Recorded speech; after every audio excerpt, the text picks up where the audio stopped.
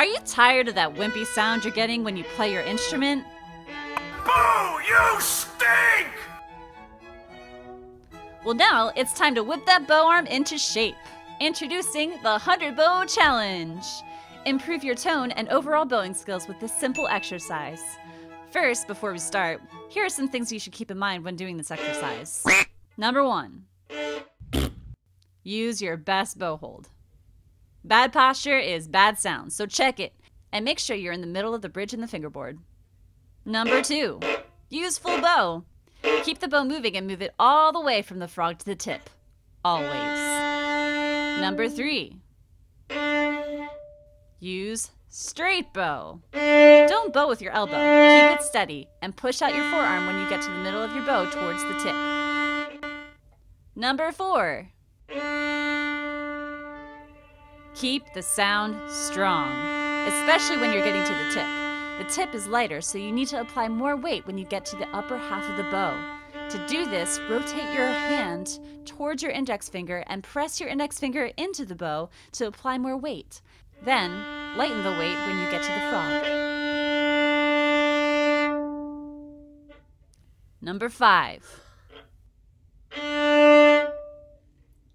Keep the sound going. Don't stop your bow, and even if you get tired, keep moving your bow. We're working on our bow arm muscles, so you gotta work it to see the results. Let's begin.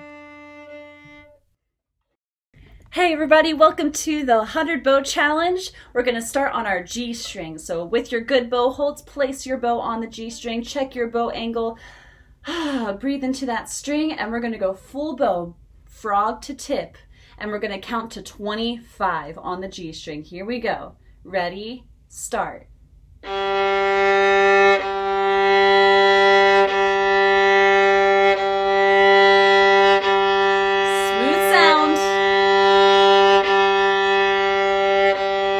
In between the bridge and the fingerboard. Keep going.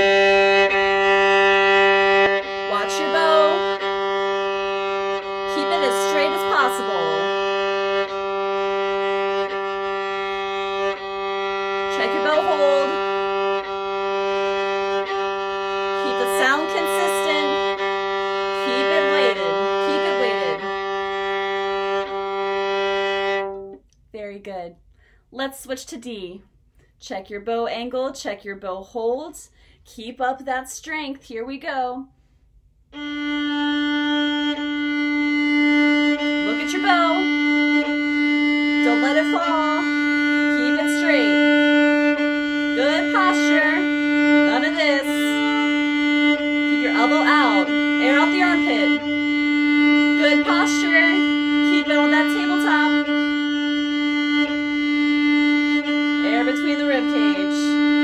Long bows, frog to tip, all the way, all the way. Don't go in the middle, go all the way to the frog, all the way to the tip. Very good. Let's try our A string. Keep it up. Good bow holds, good posture. Ready, go. Frog to tip. No wimpy bows, no wimpy bows. The whole way. Long bow, long bow. Keep that weight. Watch your bow, watch your bow. Make sure it's not going over the fingerboard.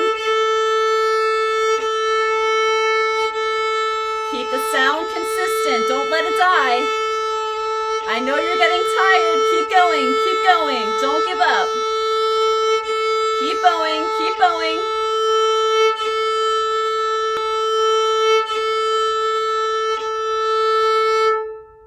Very good. Now, the E string. You guys can do it. I believe in you. Here we go. Now the E string is, for violin, is lighter, okay? So don't press. Really, really light. Keep it going. Here we go. Ready? Ease.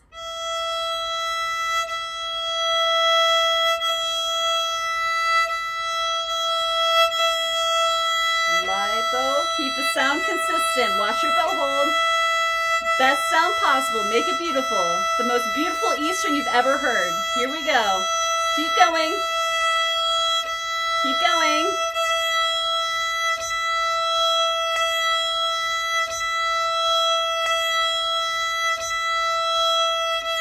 Almost there.